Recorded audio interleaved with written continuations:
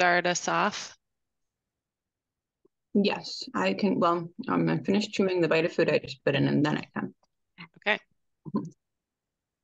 great. Okay. Oh, All right, we'll start letting folks in.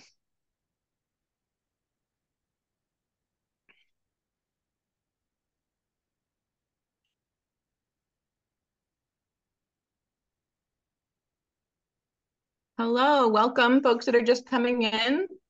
We're just starting to let people in, so we're going to give it a couple minutes. But welcome, and if you'd like, we can use the chat function to put your name and where you're zooming in from. It's always nice to see who's on the call. And we'll get going in just a minute or two.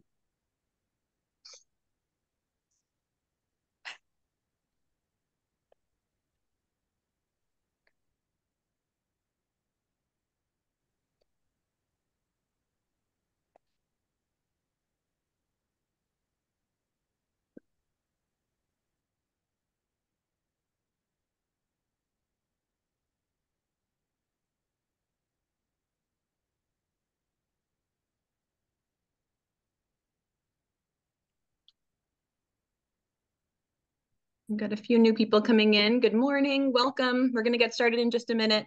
We're just asking people to say hello and put name and where you're zooming in from in the chat. What do you think, Laura? Are you still seeing people coming in, or should we get going? I think we should get going. We've got a lot to cover today, and we'll just Yeah. let folks in as they come. Okay, excellent. Well, good morning, everyone. My name is Jenna Koloski. I'm the Community Engagement and Policy Director with the Vermont Council on Rural Development. And this is the VCLN workshop on locally led community resilience efforts. The VCLN stands for the Vermont Community Leadership Network. We are a network of about 3,000 community leaders, members, nonprofit leaders from all around the state that are getting things done in towns around Vermont and statewide. And the idea is, and this actually started during COVID, we found that people were really eager to connect virtually, to come together, to learn about topics and themes that were important to the work they were doing, but also connect for some peer learning and learn together and from each other.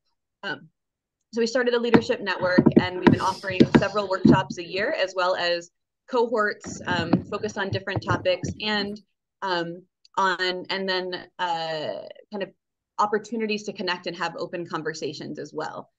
Interestingly, this workshop on resilience efforts was scheduled well before the flooding impacted Vermont.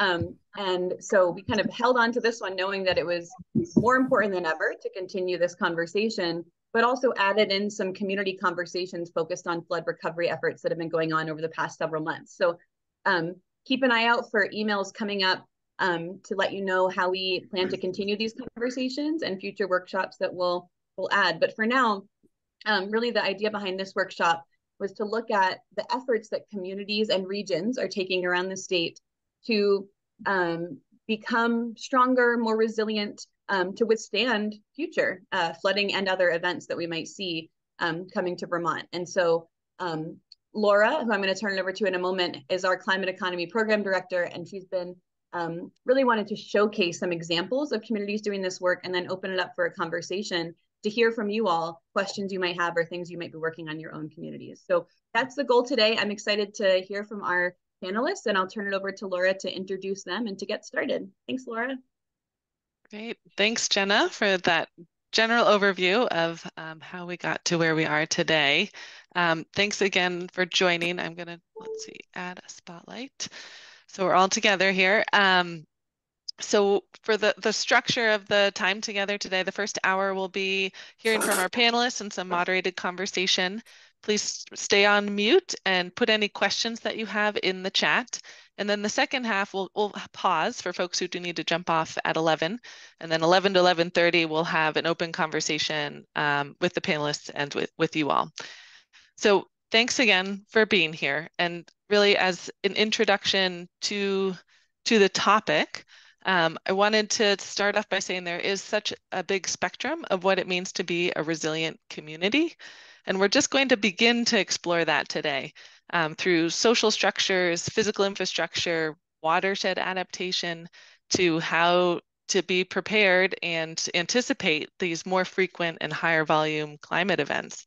And to start off, community, if there's many different definitions of what community can be. One of those is a unified body of individuals, such as people with common interests living in a particular area, or a group of people with common characteristics or interests living close together or within a larger society.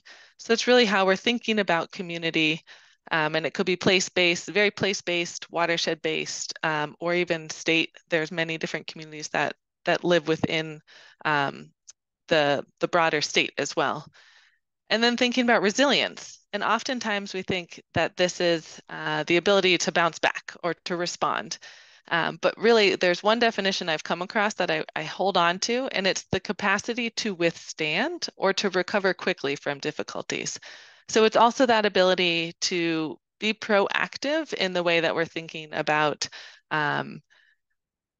future potential events, but also building what we have currently to support that development of community and connectedness. So a little bit of the challenge, I would say, is in response mode is that ad hoc cycle of how to get things happening, but not delay deployment or cause burnout or redundancy of efforts, or addressing that lack of access to basic needs and or outreach and information dissemination. But a resilient community has that opportunity of that built understanding and connection already in place. So ideally can respond quicker to the everyday, or to the catastrophes that come along, but really the everyday social cohesion too, to make a community thrive.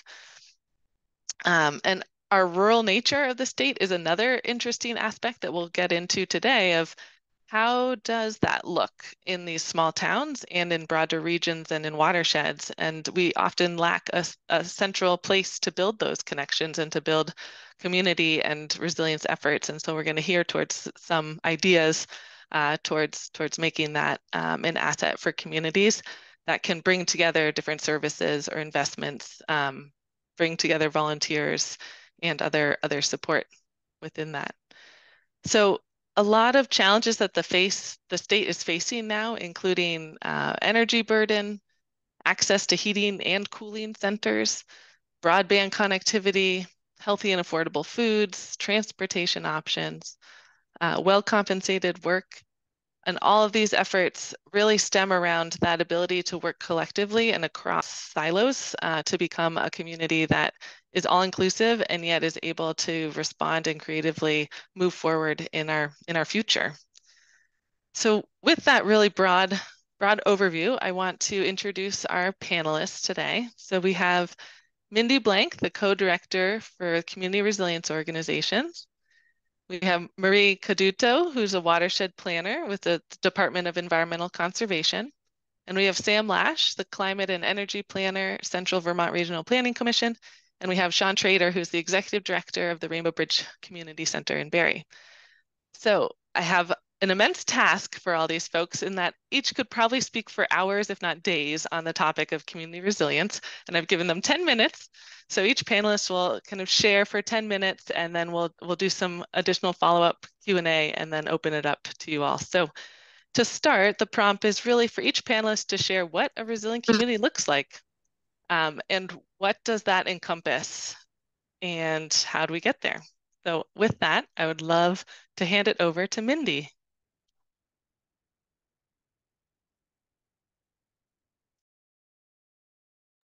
There we go. My computer's doing wonky things. Hey, everybody. It's really nice to be here with you. Thank you, Laura and Jenna. I want to give you permission to direct my course if I get way off course in these 10 minutes. But yeah, as Laura mentioned, I am the co-director of Community Resilience Organizations. I co-direct this nonprofit with Jess Laporte. And, you know, as I was thinking about this panel today, I was reminded of something that happened a couple days after the flood. And I live in Barrie, and Barrie was very impacted, as we know, and as well as many other places in the state. But I stopped at Fox Market in the Plainfield area a couple days after the flood, and a friend and colleague, Murphy Barney, was outside Fox Market, and she was there with art materials, art supplies, and she was inviting people to come and draw a picture or to just talk if they needed to, and to be there. And we were hugging, and she said to me, "We are in the most climate resilient county in the nation." And this is a fact. This is a statistic that I often share, that in Vermont, we have 6 of the 10 top counties in the entire country that are projected to have some of the least harsh impacts of the climate crisis. And that does not mean that we don't have harsh impacts, because we do. We know we do. But that means that there are so many other places that are experiencing harsher impacts of the climate crisis. And so what my work has focused on, and a big ethos umbrella of community resilience organizations, has been on focusing on how to create a place of climate refuge.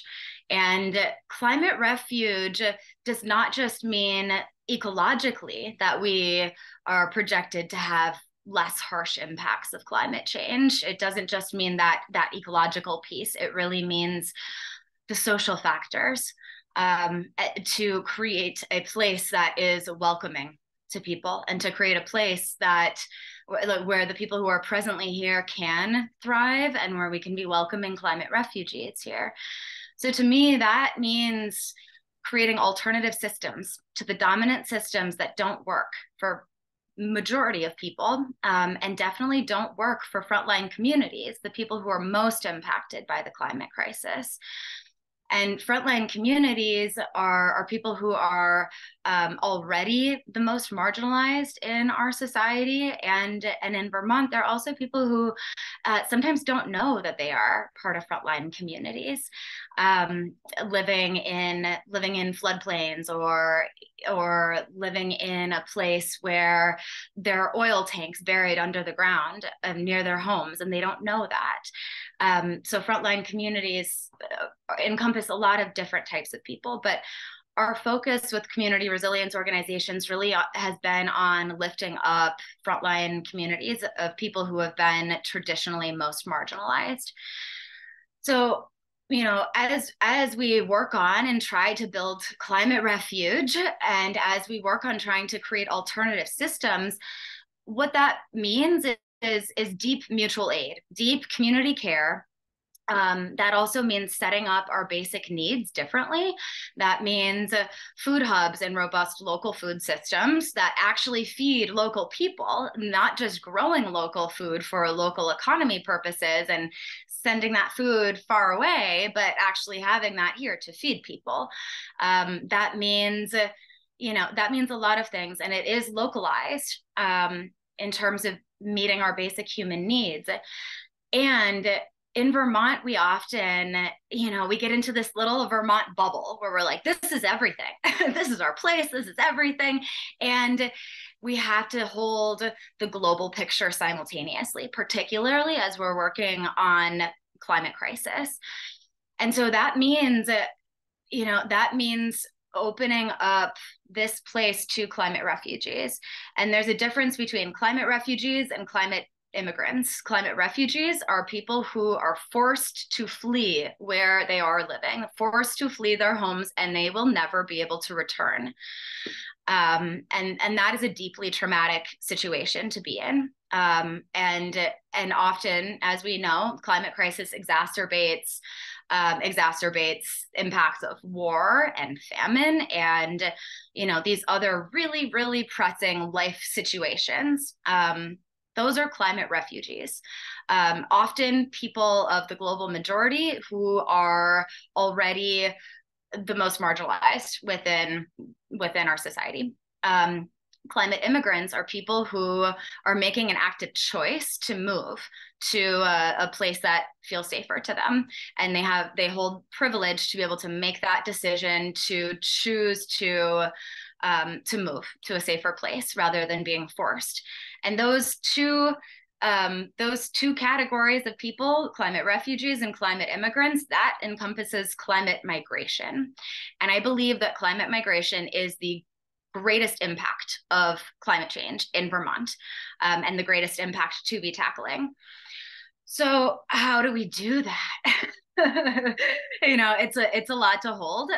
And also, I see a lot of this work as, tearing down some of the systems that don't work while simultaneously building up these other systems that can work better. I feel a lot of hope in that.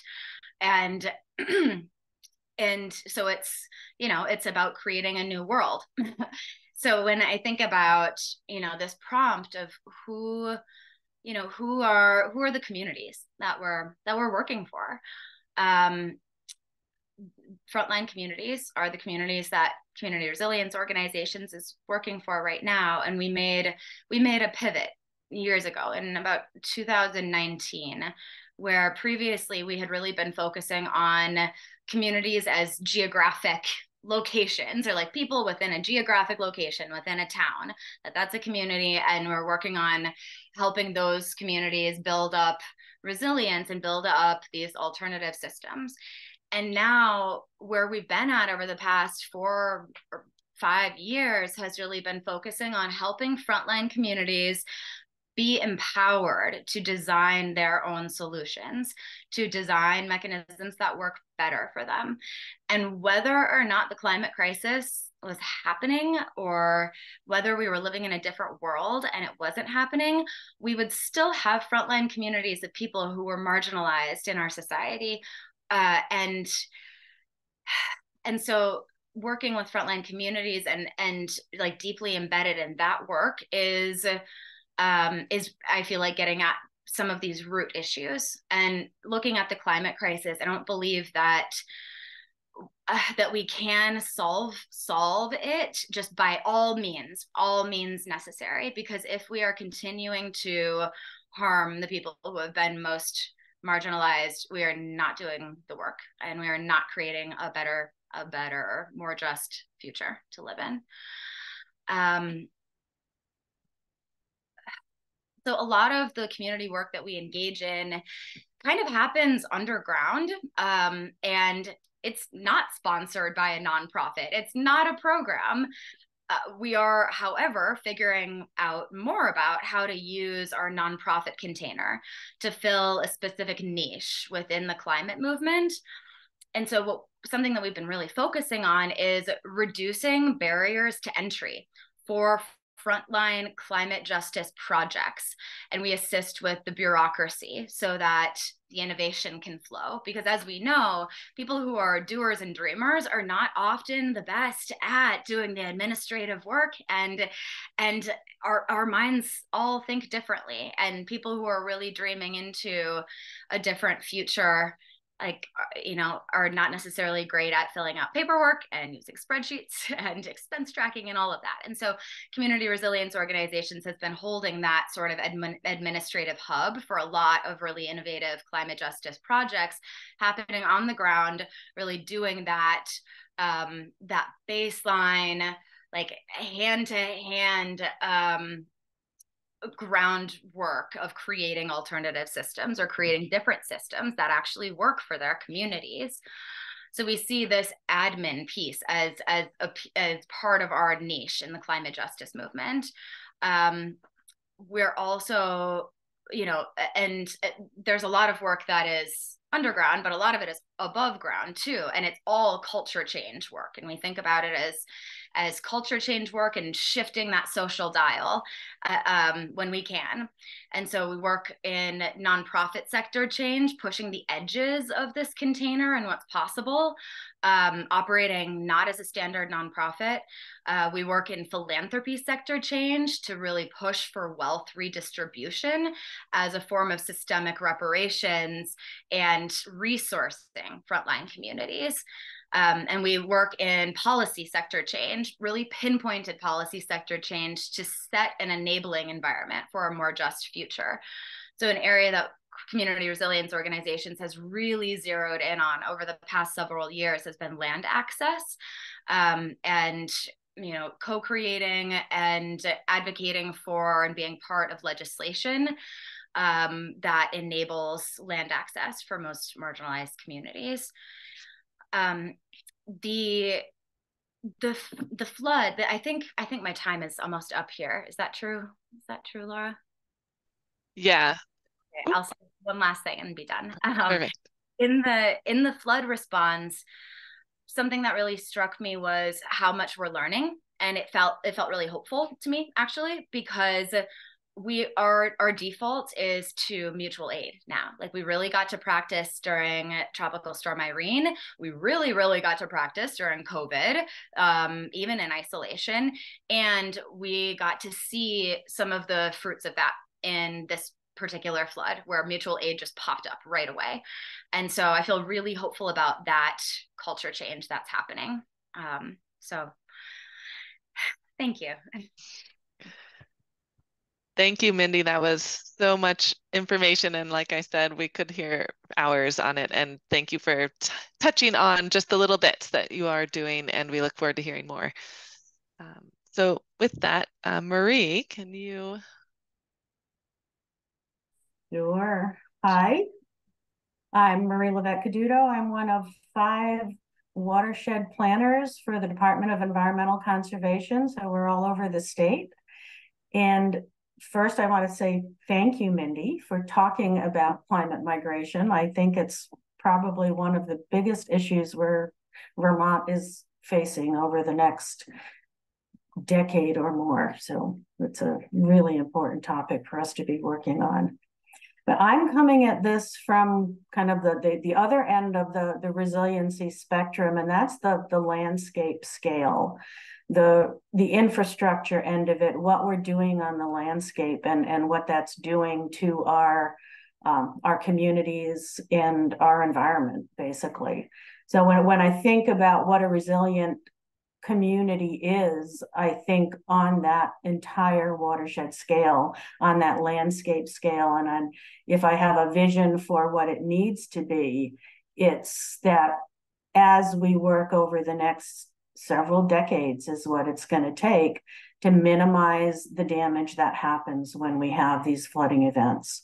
So how do we go about managing the landscape so this doesn't repeatedly impact our communities the way it's doing now? So how we manage our rivers and streams to give them the room they need to be a natural system and to function in a natural way that doesn't do damage, that our stream banks and lake shores have vegetation on them that protects the rivers, it protects the people, it protects the community, and so that we're not always impacted and harmed by every time we have a flooding event.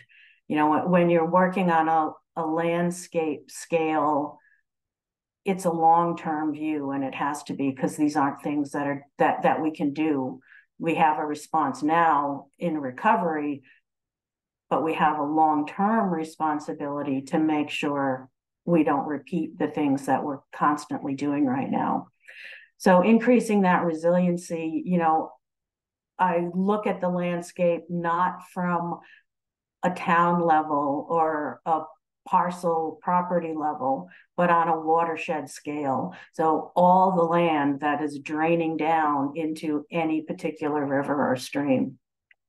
And that's the level that's going to, in the long term, protect us from the floods.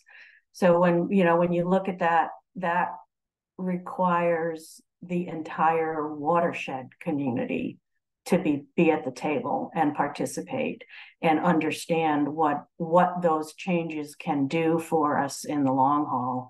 You know, we have programs that provide funding for this.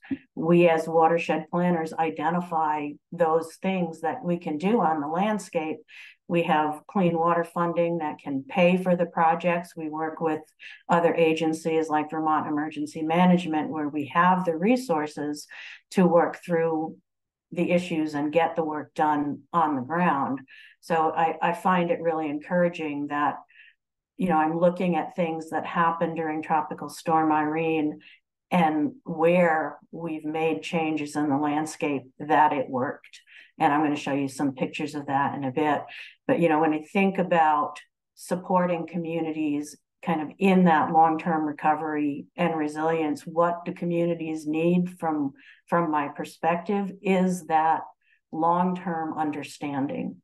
Like, it's not easy to connect something on that broad a scale to what's happening in my backyard.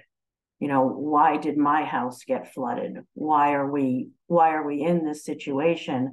And we have to broaden the view to take in that whole landscape and say, it happened 20 miles away from you, and you were that frontline house. You know, you are that frontline community that the impacts reach in the end. So getting that perspective out there, I think we have a lot of education to do to bring people to the understanding of why they need to be involved in this. I look at some of the other states. One of the questions Laura proposed is what do you see happening around you in other states? And I'm really encouraged to look at some things that they're doing in Massachusetts. Our mapping of where we have flood hazards is woefully inadequate. You may have heard this on the news lately.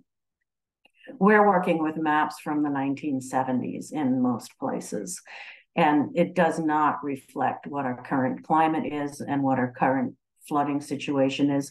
And I mean, think about the amount of development that's happened since 1970 in our villages and along our rivers and streams. So we have moved into our watersheds in a very big way. So, you know, making that understanding, I'm watching Massachusetts, and their new mapping is not driven by floods. And it's, you know, they're looking at sea level rise, which isn't the problem we have here, but it's identifying where things should and shouldn't be. And what I'm excited about is that it's not coming from the government. It's coming from industry, that they don't want to put their new facilities, they don't want to make investments in locations that are predicted to be underwater or predicted to be flooded in the future. They want their investments to last. And I find that really encouraging, that it's reached the level of industry and insurance that people are aware that climate change is happening and we have to deal with it. I think that's a really important step that kind of we've taken all over the place. But what I want to show right now is basically the things we've done right here. Since Irene, some of the changes and the projects that we've made that we got right. So I'm going to hopefully be able to share my screen here in just a second. Do this first. A second, you always got to find your right screen here. And I'm hoping you can all see this. So what we do as watershed planners is find places on the landscape to make changes that are going to make an impact to the community upstream and downstream of where we are. And here we go. On the left is what we call Pingree Flats in Plymouth. That's Route 100 that runs right through. And this tiny little, what looks like a dry brook down here, caused all this damage. Route 100 got inundated with boulders the size of cars. It was buried. This field is buried in 3-4 feet of sediment. It's crazy impact of a very steep, tiny little stream that suddenly hits the flats and spreads out. This wasn't going to change. This was a farm field, destroyed a home, destroyed a bunch of buildings. What we did over time is we purchased what we call a river corridor easement on this property that protects it from development and make sure that over time, the river and the brook can do what the river and the brook need to do without us humans messing around in there. And the picture on the right is what happened in July, when pretty much the exact same thing happened. Route 100 got buried in boulders, the field got buried in sediment. But what's happened over time is all of this wetland had redeveloped, and that trapped the sediment. It stopped all the rubble from being distributed all over the place. There was no development in there. Nobody got harmed by it. We protected the river, we protected the people, we protected downstream, because all that sediment and extra water didn't end up continuing down the river to damage properties downstream. This is Melrose Terrace, which is was a housing community for elderly and disabled folks right on the Whetstone Brook in Brattleboro. Every time there was a heavy rainstorm, they evacuated Melrose Place because they knew it could get flooded. Got totally flooded, and all the buildings were flooded during Irene.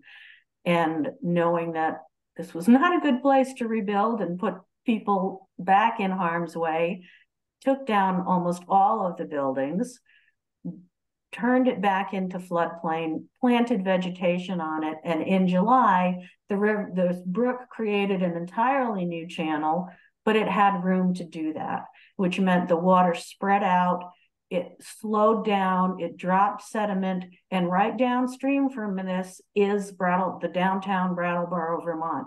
So all this water got stored upstream, and Brattleboro in this flood didn't get flooded.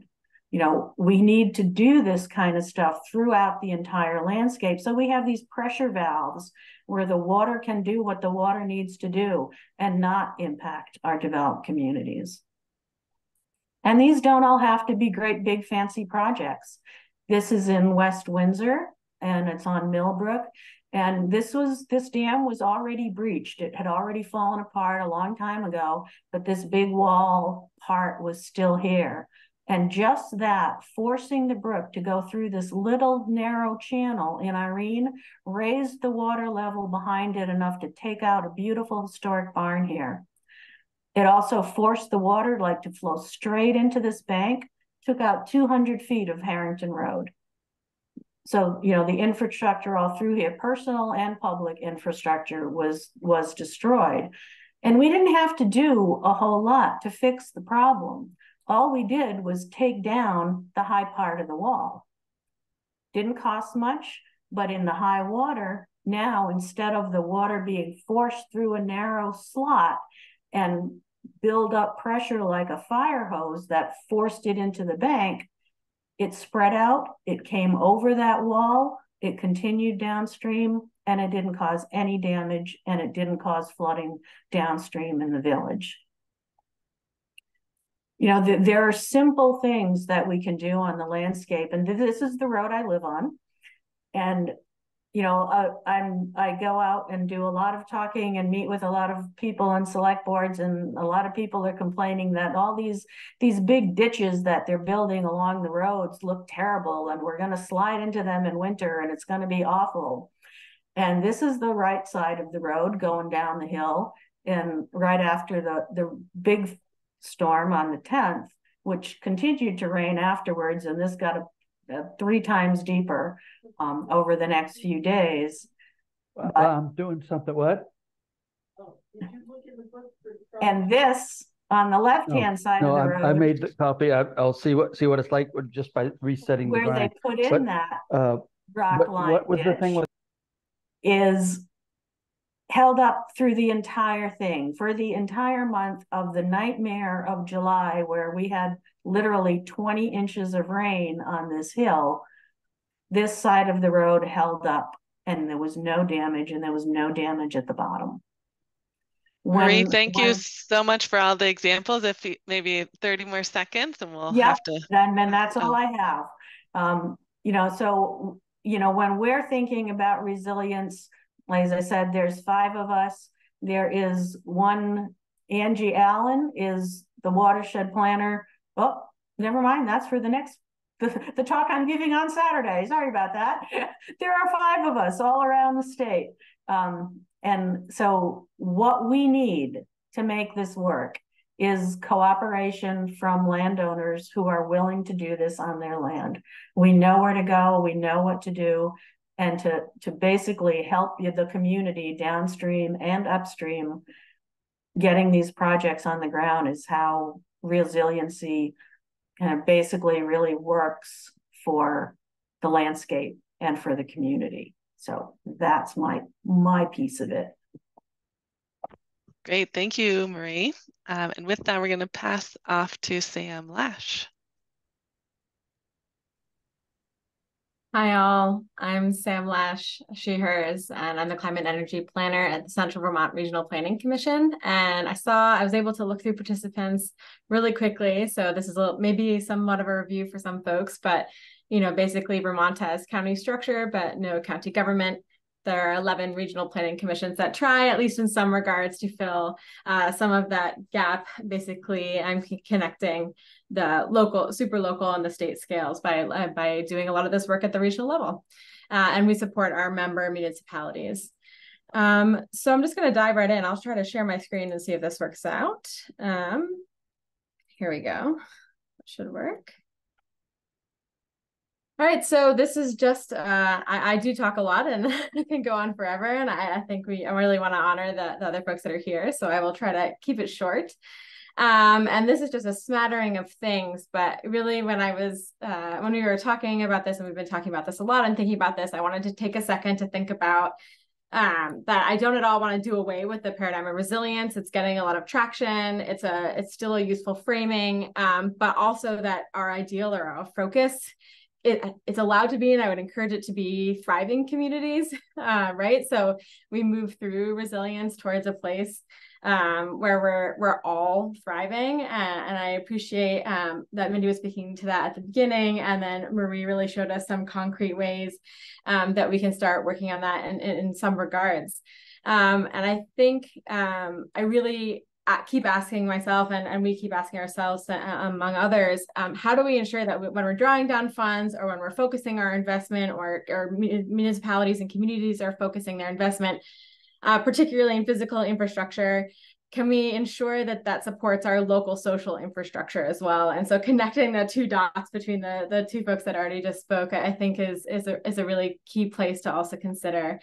I want to just take a second to realize that there are cascading impacts of climate change, and also of some of the things that we've been seeing. Before the flood, we were facing a crisis of those who are unhoused, of extremely vulnerable residents, where everyday survival is sort of the acute need. And before that, we had a winter where it was not uncommon in our region and others to have outages of over 8 days, which impaired everything from emergency to just daily functioning in my favorite season, winter. And so I just wanted to, throw a few things up there, that we are facing increased flooding. There are cascading effects of that in terms of destabilization of our soils and some of our lands. The lack of groundwater recharge, it can contribute to droughts and dry seasons. Runoff causes heavy sedimentation. We have to deal with water quality issues, and with increasingly high temperatures, there's blooms. We also have housing issues. We have wind that's increasingly happening in the winter. I don't want to belabor the point, mud seasons, plural. But I also want to talk about, in addition to all of this, and I think this has already been identified, is that we are also facing, as a result of climate change, development pressure. That is a real reality for our state, and that there is a difference between those who are moving here out of, who absolutely have to, and those who are moving here because it is convenient and they have the means. And I think we're seeing patterns of dispersed infrastructure that's not necessarily investing infrastructure in our communities. And so how do we make sure we focus that and welcome folks, but welcome them into our communities and into supporting our communities, and to making sure that that infrastructure is serving all. And we know how to do this because we already have been doing this. And that's why I, for the rest of my, hopefully more than a few minutes, I want to just focus on a few things that are already ongoing and a few key planning processes that your towns are currently doing or are about to do again, just as a point of connection.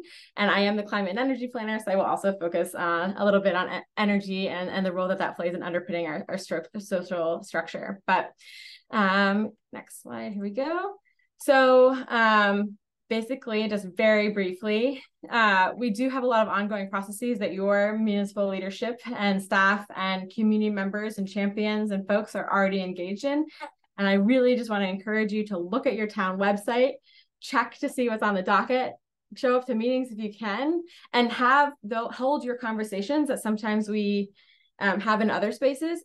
Welcome them into public comment and participate. I think that is really key. Capacity is a huge issue.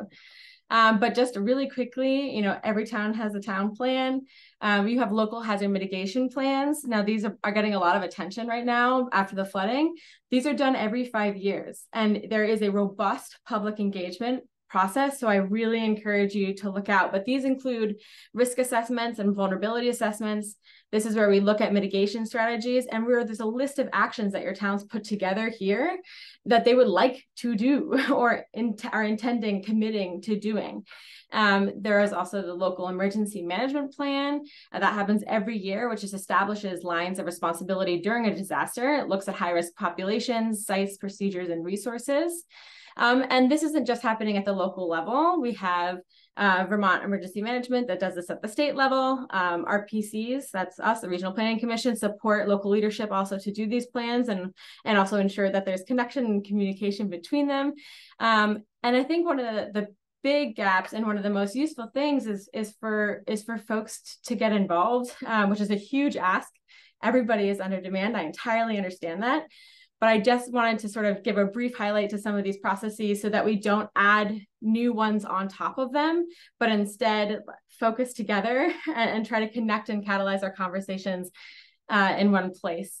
I did include, some best practices here further on, and hopefully the slides can provide be a resource as well. I'm looking at Laura, how many minutes do I have? I know I do tend to be long-winded. You're good. You've got 4 more minutes. Oh, perfect. Okay. So I did want to just jump in and skip a little bit of this here to just talk a little bit about energy infrastructure, which I really view as key to supporting our communities. And I think that it should be done in a way and can be done in a way in our state that really does support our communities and our municipalities. And so I'll talk a little bit in a moment about the community resilience hub model and how we might envision that in a more rural setting. But I just wanted to give a few examples of why I think energy infrastructure is such a key piece of this. Is that because we need it to be reliable, affordable, and to also have the lessen the environmental impacts of it. So for it to be renewable and efficient. So that we can support warming and cooling centers, so that we can support refrigeration for food shelves.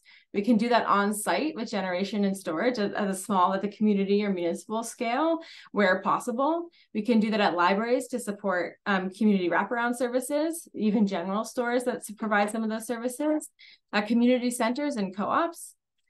Dispersed storage and generation infrastructure, is an important thing when it comes to tackling some of the challenges of rural energy infrastructure. So with those increasing wind events, like we talked about in the winter earlier, ensuring that critical facilities remain operational, not just like town garages and road crews, although those are really critical. And please always remember to also share the positive feedback with them. They're key members of our communities, but also for folks to gather if personal systems fail, right? So we need those spaces and we need those systems in place. And that is a reality of Vermont, is that our infrastructure is dispersed, and it is really locally specific. So looking at where and how are there opportunities to do this in a way that complements our existing lifestyles. So where are there waste heat opportunities that we can capture that waste heat and deliver it to a proximate space. So we're not building, large imposing infrastructure in other places, or and far away from the site of where it's being used. And I will point you to a lot of your communities have energy committees or building committees as well. Also working closely with conservation committees and planning commissions. And so these folks are, really beginning to, and many have been for a long time, thinking about how to do this in a way where we dig once. So how do we make a comprehensive project where we can maximize the co-benefits to community? So we're looking at these partnerships. We're looking at, where are the opportunities to either get the next phase ready. So are you interested in EVs down the line, or EV chargers down the line? Well, the electrical panel upgrade could be done in a current retrofit project, right? So how do we parse things out so that we can take it step by step, and one thing at a time? And we know that spaces to convene and be seen are really critical to public health, especially in increasingly variable environmental conditions. So I won't belabor that point, but there are some great studies, particularly on heat preparedness, and that one of the biggest factors for folks is if they have a place that they are seen regularly, and knowing that they're okay, basically having a place where they're seen and they can be missed, and folks will go check on them. So how do we make sure that those places can stay open and have lower operating costs, and also make space for demand? Let's see. I know I've already talked a lot. So this is the sustainability model from Kristen Baja, and these are the core components of a community-led resilience hub. And this was really formed in an urban setting. And so one of the things that we've been trying to do is think really hard about what would this look like in a rural space. I'm gonna, instead of going into detail here, invite you to check out the slides linked in an earlier presentation we did last year. And instead sort of maybe leave up this slide of folks that are really taking this to heart, and really putting this in practice. Sometimes organically, and basically, how can we push for that together with more intentionality? And so I'm going to end on, I think I might have a few more seconds. Laura, give me a nod if I do. Wrap up. Okay. Is basically just to ask for, or basically I just wanted to highlight capacity. How do we avoid burnout? And how do we build our capacity together? And I think one of the things that we've noticed increasingly is that there are a ton of federal programs out there. But they are designed for communities in mind that have scores of departments, let alone staff in each of those departments. And that's a mismatch with where we are and the reality of us. So we need investment to happen, and we need to foster this. So just like a few quick tips, if I can, translate actions for your community members so that it sort of serves as transparency and as communication education. So that could be didactic signage for something as little as, we put in a heat pump, what does this do? How does this work? And what were our savings last year, right? Listen. So there are previous listening sessions. There are previous plans that have ready actions that the town has already thought about, identified. Same with community groups, often previous ask lists.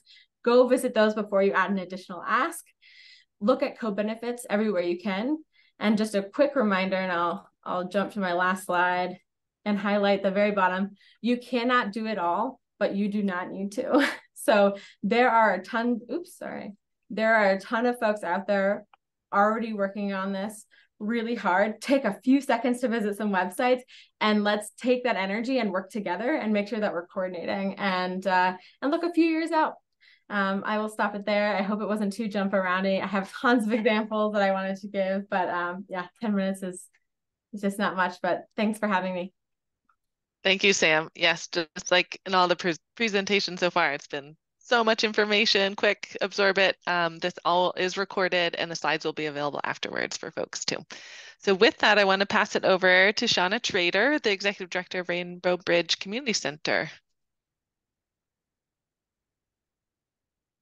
Are you with us? Oh. I'm here. Great. Excellent. I'm here and I'm mobile. Hello, good morning, everyone. Thank you for having me. My name is Sean Trader. I'm with the Rainbow Bridge Community Center. I'm the ED there, and I appreciate all of this and this work, and I'm very blessed to be going towards the end because a lot of what I have to say has been touched on by other folks. So the Rainbow Bridge has been involved with flood recovery efforts in Barrie. We've been boots on the ground, canvassing work has done the job, and this was mentioned just a few minutes ago. We get there by having been there, as in, we cannot expect to build community if we are not a part of the community. And so this was mentioned earlier by one of the speakers. We must be deeply embedded, was the words that they used. Thank you for that.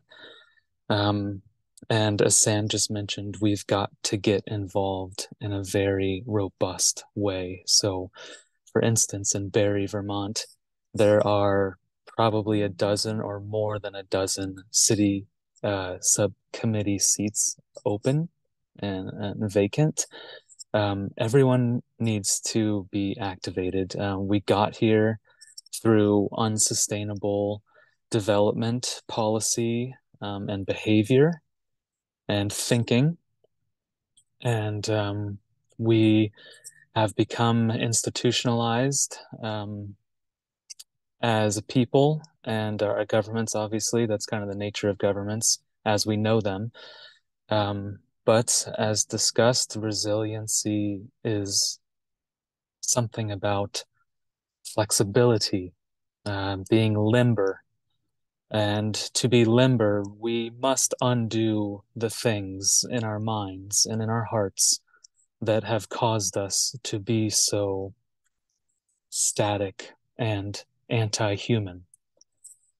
So this, I realize this is a little bit different from everyone else, so maybe it's a break from all the facts. But we essentially need to, so what, for instance, what I heard from Marie with the water work is that resiliency meant returning our spaces to the way that they were prior to our unsustainable development. And so something has happened. We could call it colonization, but as Fanon has said, it's in the mind and it's in the heart, and it has to do with the binary, has to do with not realizing the connections that are inherent in all people and therefore all life on earth. So that division, that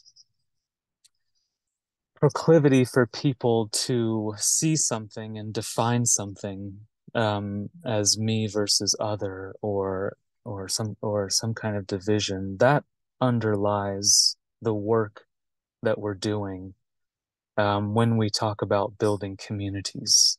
And for the Rainbow Bridge Community Center and for the Rainbow Response Team that was activated after the flood, the antidote to that is to be where people are, meet them where they are, do what they do, get dirty with them, muck, be a part of it, in a very visceral and very grassroots way, because you can create community without even using words when we act in a way that is human-centered.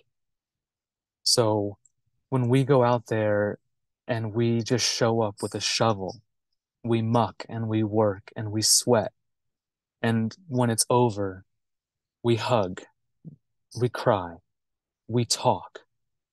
And every time we add someone to our circle, that plus one is a building block of community. We repeat that work broadly, and we have a model of community on a person by person basis that can grow sustainably and with heart in a way that works for people, even people that may be reluctant at first to form community or to communicate with you. But it has to do with having been there. And that ties into our policy and our leaders. We must have representation that represents us. Many people in Barrie, even before the flood, and obviously we know that's exacerbated now, struggled with all of these issues that we're discussing: housing, keeping the lights on, food, water, the basics of life, which we have been told from a young age are what humans need to live: food, water, and shelter. And yet everywhere we look, it is harder and harder to access those three things. So for all of the pain and suffering that exists for largely poor people in Vermont, I would ask, how many of our leaders, how many of our politicians have experienced that as well? How many have been homeless? How many have lived out of a bag of coins, or been evicted, or been addicted to drugs, struggled on a everyday and yearly basis? Because we know that experience is the best teacher and a great source of wisdom and a great empathy builder. But it's not necessarily the only thing. First of all, our leaders and our people, we can experience that by doing what I just described a few minutes ago, going there and being there. And if we can't do it that way, we can do it by proxy, by listening, and by making sure that people are safe enough to speak. We have to speak, and we have to listen. And then we have to act. So we have there is always a body, mind, heart, and soul. So the government, for instance, our governments may have the bones, it may have the structure, but it has no heart and it has no soul. The people have the power. We are the muscle, we are the flesh. We make it work. And we also bring to the table the spirit that is necessary to build empathy, build community, build capacity. We don't talk enough about love in these situations. So thank you for giving me the opportunity, because it seems like it's a forbidden word in politics. And yet through love, we can build policy and we can change behaviors and thoughts and words in a very human-centered way. And I'm not sure that it's possible to get there in a clinical and scientific and sterile way. Without love, we can do lots of things, but can we do it sustainably? And can we reach our most vulnerable people if we don't care deeply enough? So get involved. And if you're a leader, if you're a politician, you better be out there in the field working with the people. Because if you haven't been there before, you need to get there and you need to have that understanding so that you can do what you need to do. And on our end, on the nonprofit side of things, we have the power to facilitate heart and care in our communities in a way that the governments cannot. And it's important to say, as someone else mentioned earlier, that, you know, this level of change that we're discussing requires bottom to top, top to bottom, inside to out, government, nonprofits, people, environment. We won't get there. We won't get what we want if that change isn't robust, because community, healthy community, is robust and incredibly diverse. We know that there is not a sustainable, successful monoculture on Earth. We require diversity to live and to thrive, especially. And without that robust network of connections that diversity provides, we will not be supported enough to do it. And I think Sam just mentioned before I came on that it's the connections that make the difference. Community is commitment, and it's connection in a way that uplifts people when they're down and keeps them from drowning. None of us can do it by ourselves, but we know that our power grows exponentially every time we add that +1. So we have a great opportunity in that.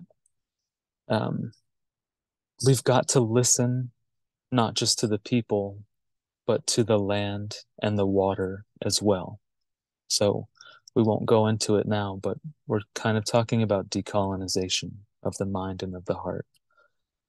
We have to listen to our land, our water, and our people. There is no human wellness without environmental wellness, and there's no healing without listening and then working. Is that my 10 minutes? Thank you. Thank you, Yes. Sean. Yeah, Thank you so much. For bringing in that piece of love and that individual connection to build that dialogue, that capacity to grow together. So thank you so much. We'll stay on here for the next half hour. We'll pause if folks need to run to an 11 o'clock. Thanks for joining us. And the next half hour is really a question and answer time for folks. So feel free to put your questions in the chat, as well as I think we're a small enough group. We can also raise your virtual hand so that you're seen on the screen. And we will kind of moderate that conversation together as a collective community here today. Right.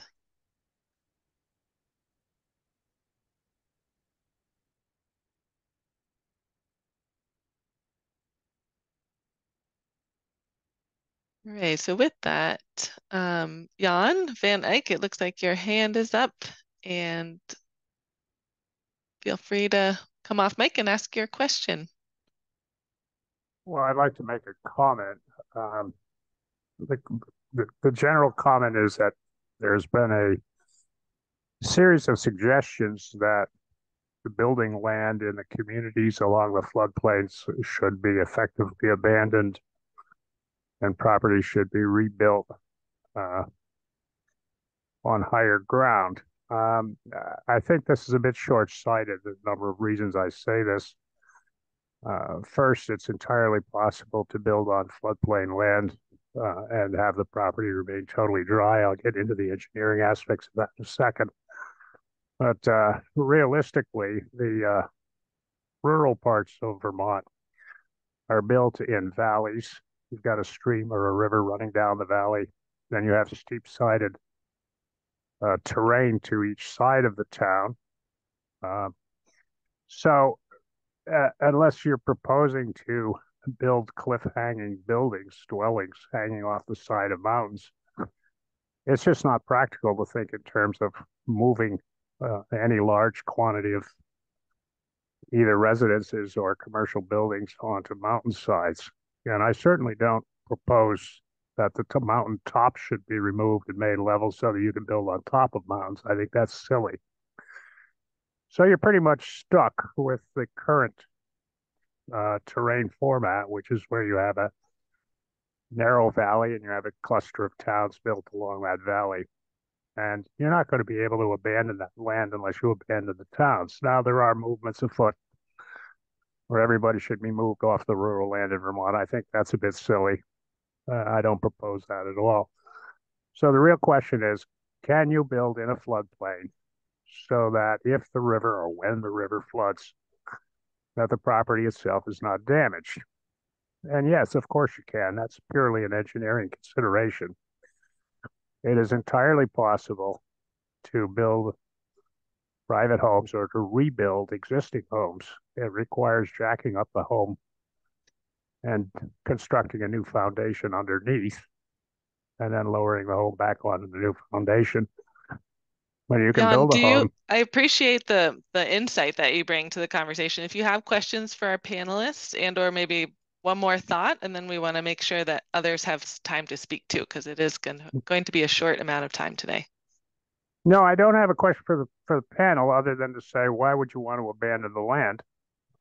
Because financially speaking, I think that's going to become hugely burdensome, and it's also going to constrain the communities. So the real aspect of it is to be able to utilize the current floodplain land to build buildings on, which will remain completely resilient to any flood of any conceivable depth. All When I right. say Well, conceivable depth, I say thank you 7 for your feet. comments, Jan. I think we're going to shift on to see some of the other questions that have come up, but point noted that there's opportunities to think creatively in floodplain development areas. One question that came in the chat for Marie was she would love to know a little bit more about what other states like Massachusetts are doing to update the mapping work that's being done, and what could this model look like going forwards in Vermont? As I said, I think some of the work being done in Massachusetts is being done by industry because they have that investment. I know some of the our state is working on updating our floodplain maps. DEC has been in touch with FEMA about the need for this. FEMA does it on a rotating basis around the entire country. So it's not something that tends to happen very quickly. But I know the DEC folks are in communication with them about the need for that to happen quicker because of the situation that we're in. I don't know where that conversation will go, but that's certainly been the state's request to FEMA. And there are other opportunities more on a local basis where some of that work is being done regionally. There been in discussions about mapping our alluvial fans. That first picture I showed about Pingree Flats, and that's where the water comes straight down a mountain and hits the flats. And how can we get those areas, even those most hazardous locations, mapped so people are aware of them, so they don't put themselves in harm's way. So there's a lot of work being done in the backgrounds by state, by FEMA, and by other entities who have an interest in making sure we're not damaged by it. Great, thanks. Hand raised by is it Diane Gyps? Hi, regarding what Mindy, I believe, was talking about with food hubs, is there any real reason to not strongly encourage people to grow their own food? I don't know if Vermont has any laws about not growing in your front yard or whatever that nonsense is, but I know other areas that have have. Providing information, providing resources, maybe some incentives. The more food somebody can grow on their own property, the bigger their buffer is against food availability being compromised or rising food prices. So real efforts put into, okay, grow your tomato plant in a container this year. Maybe next year you want to expand it into a bunch of containers. Maybe the year after you want to put something on your property, or somebody can jump in both feet together and put up a huge garden plot. But they need resources, they need help, they need support, they need encouragement, they need to be told, this is something that you can do. And I'm wondering if, being new to the area, there are downsides to that I'm not seeing.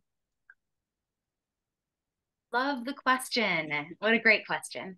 And I totally agree with you that growing food in the places where we live is essential, and it's just and it's not just important to feed us, but also for the pollinators and the ecosystem health and all of it, and forming relationships with the land. All of that is essential. And there are a lot of people who don't have access to land, who live in apartment buildings, who are houseless, who live in all sorts of different situations and don't necessarily have that type of access themselves.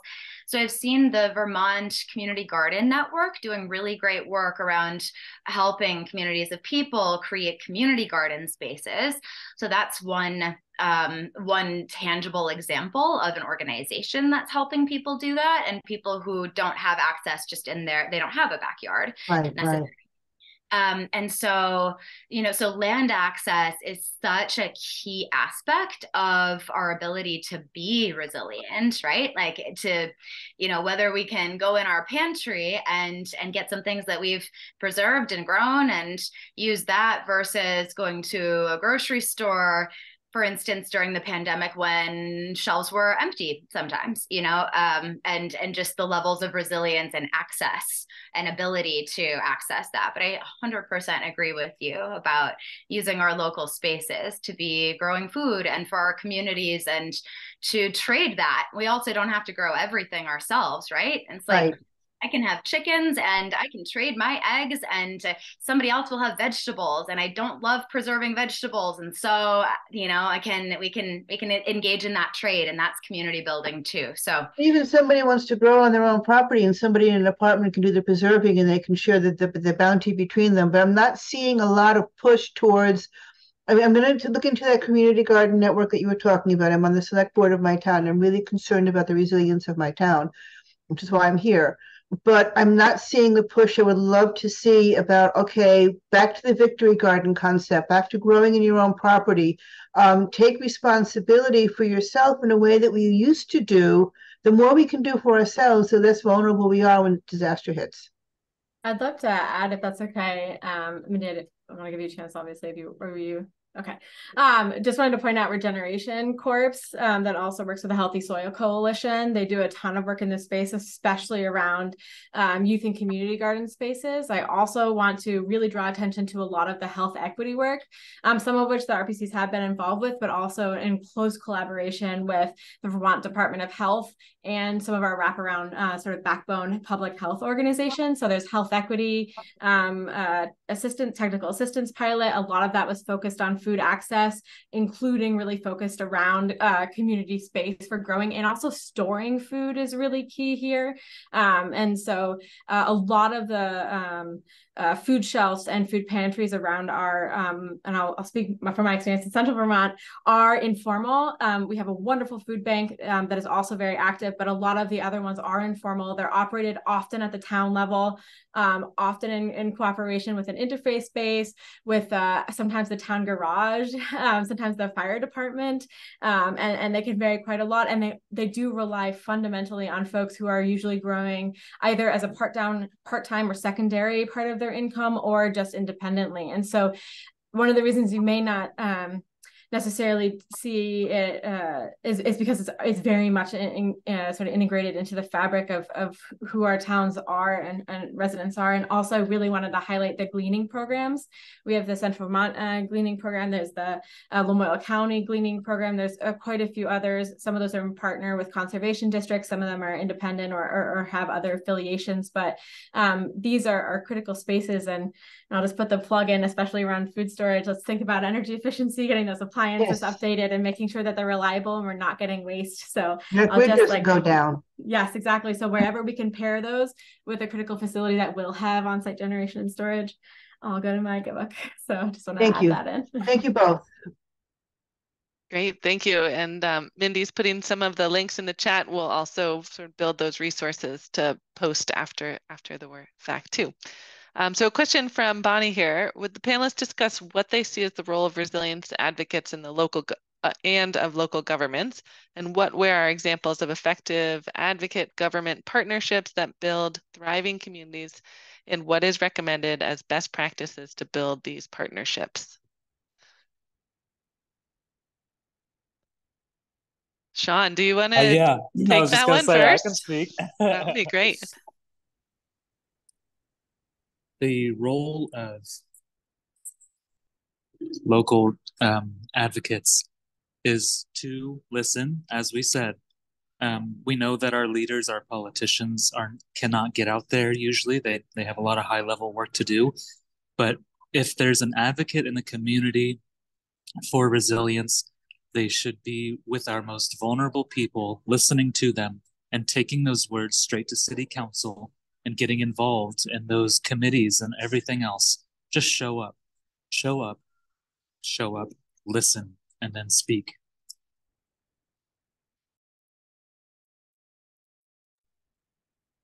I can jump in here too, just briefly, and share an example of a piece of legislation that passed that was really a unique organizing attempt that started in 2020, and a group of frontline activists and community organizers got together to draft this legislation called the Vermont BIPOC-led Land Access and Opportunity Act, and that legislation ended up, and that was through a partnership. There was a legislator as part of that crew of people organizing and advocating for this legislation, and was also a really grassroots effort, but it was a really interesting example of like kind of public-private partnership in developing legislation. And that legislation ended up being rolled into a housing bill in 2022, and now it exists as the Land Access and Opportunity Boards. I'm going to share that link too, but that was just a really positive example of big legislation moving through that was really community member led in support, supported by a legislator.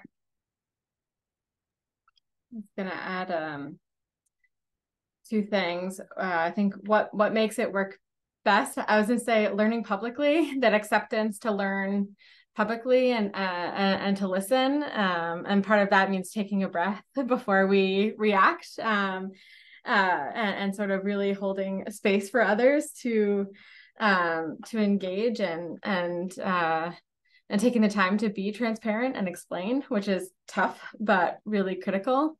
I was going to say mentorship. We really have had a wave and sort of across government, across nonprofits, and across advocates and public supporting, and then also, you know, in local champions, a wave of turnover. And there's a big sort of gap.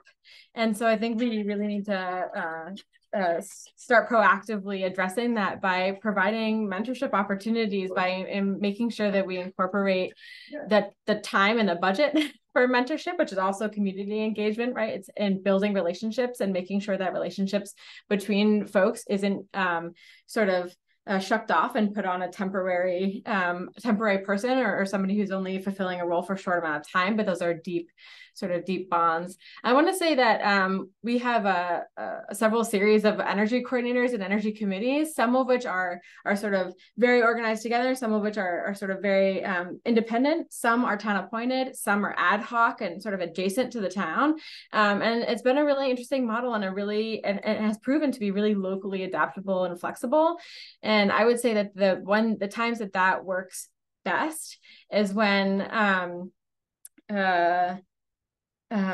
understanding the structures that already exist, go to a few select board meetings, understand the amount of stuff that's coming in, understand the yearly sort of budgeting system or the time restraint and requirements, understanding the requirements that exist, not necessarily because that's what should be sort of domineering and dominant over like acute needs or cooperation or anything like that. I'm not suggesting that, but just so that you can just get the perspective of where other people are coming from. And so I think, yeah, giving that benefit of the doubt and sort of taking up that public comment space too in a respectful way, and also point out when things are good. That doesn't hurt.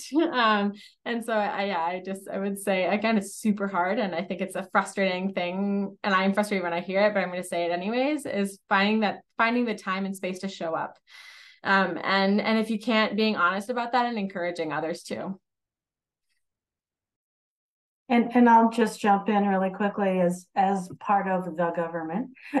and being in that role, there are a lot of roles that government plays, and there's the legislative role, and there's the regulatory role, and then there's a lot of us who are out there with just technical assistance and information, and are actually there. I'm from the government and I'm there to help. There are those of us out there, and the question on what are those partnerships for advocacy. And one of the things that I most appreciate about the work that I get to do in watershed planning is partnering with all the local organizations, right? We partner with all the watershed groups around the state. We partner with natural resource conservation districts. We partner a lot with the RPCs. And we have these relationships where we share the information, but we also share the funding.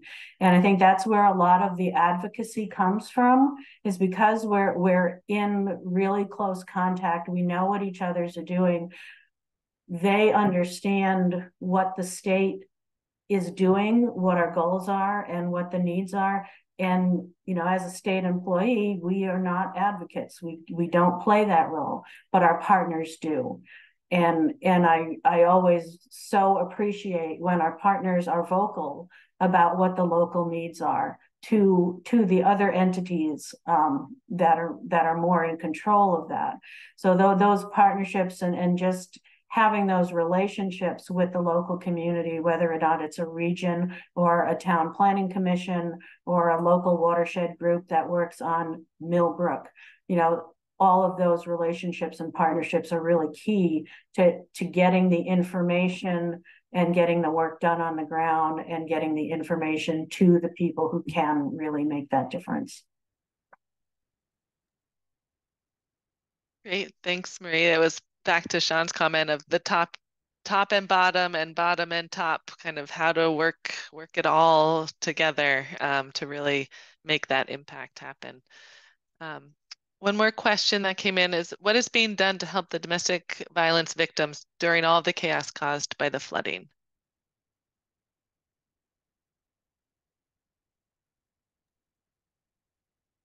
I will quickly say that well, we are in a sort of a planning mode, so where you tend to be that long term, how do we sort of address some of the longer term systemic issues, and therefore we aren't usually jumping into address acute needs.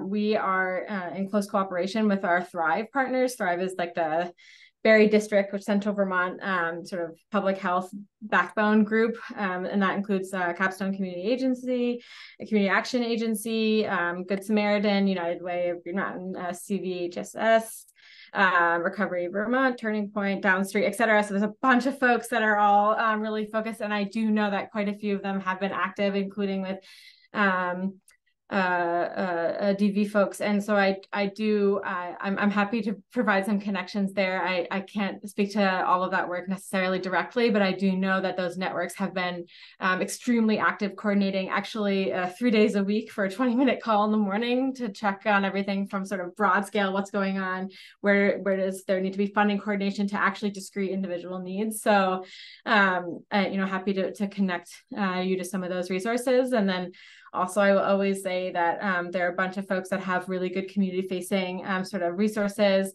I will call out VLCT in terms of especially focused from the municipal perspective, but then also they do often include links to others and the Vermont Department of Health has excellent ones, including for all the supporting agencies. So I just wanted to flag that.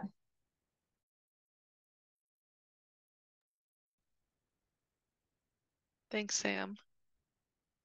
There was a comment too about the terminology of the climate migration and infrastructure projects. And I think it does come down to that education, but communication, and that there's so much of our current population that doesn't have access to that infrastructure and housing. And so it is a mixed piece of the entire kind of look at how Vermont is positioned to receive more more population, yet at the same time not adequately addressing the needs of current populations too. And I was wondering if any of the panelists want to speak to that kind of dichotomy of thought that is coming up when we're talking about development.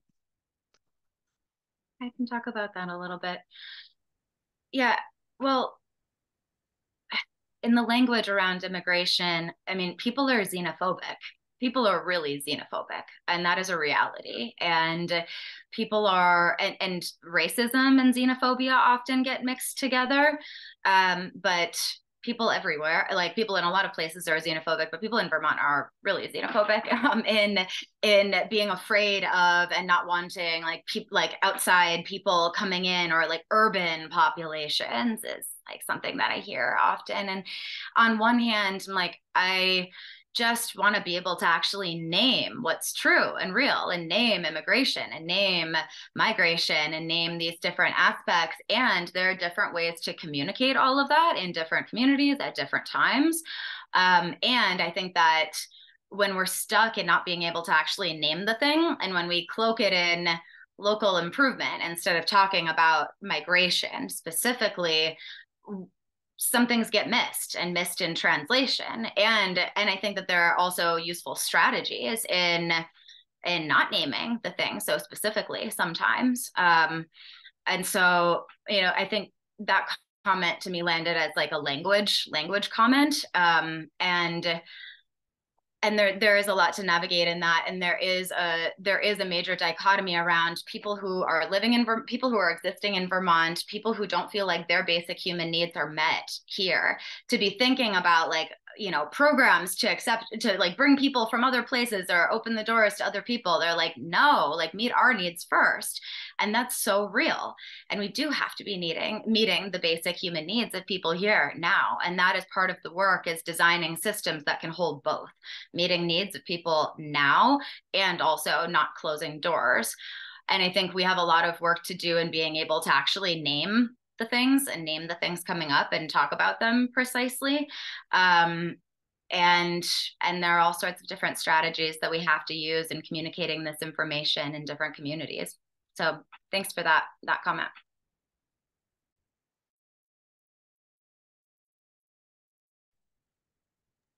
I just wanted to quickly add, and sort of a flip side, and I you know, agree with everything said, but the flip side is also the reality that in some of the other parts of the states, there is an ideal of Vermont, and sometimes folks do, both who live here and oftentimes folks who are moving to Vermont, have an ideal that they do feel entitled to, versus the reality of where communities are trying to go to support their communities for in terms of thriving. And I say this in the sense of ensuring that, again, that physical investment, that physical infrastructure that's going in, I think we are starting to see towns grappling with how do we ensure or sort of encourage that to be shared. And so I think it's talking about a very different, supporting a very different type of development, and it's different folks that's in sort of reference to, but I do think that's a key thing to keep in mind. And then also there was a time, you know, when you get used to infrastructure to a certain extent. I'm not at all saying that we want to radically change what's here. I grew up here, I love it here, and then that's not what I'm advocating for, but there is infrastructure in place. We are dominated by roads with, you know, overhead wires. We're, you know, with gas stations, et cetera. And that is infrastructure. And so I think sometimes we also just have to sort of look around and say, like, is this working for us? And what could it look like different? And allow ourselves the space to reimagine. And I think that's the key takeaway, I hope. Great, thanks. I think that is a great place to end of this reimagine, and how to think through the opportunities that arise, how to connect one-on-one, and also show up. Like Sean kept saying, show up, be in community together. And I know there are a few more questions coming in, but we're going to stop here at 11:30. And thank you all for participating. Thank you to the panel for sharing your insights and the opportunity to start this conversation together around community resilience here in Vermont. So, thank you all. Have a good rest of your day.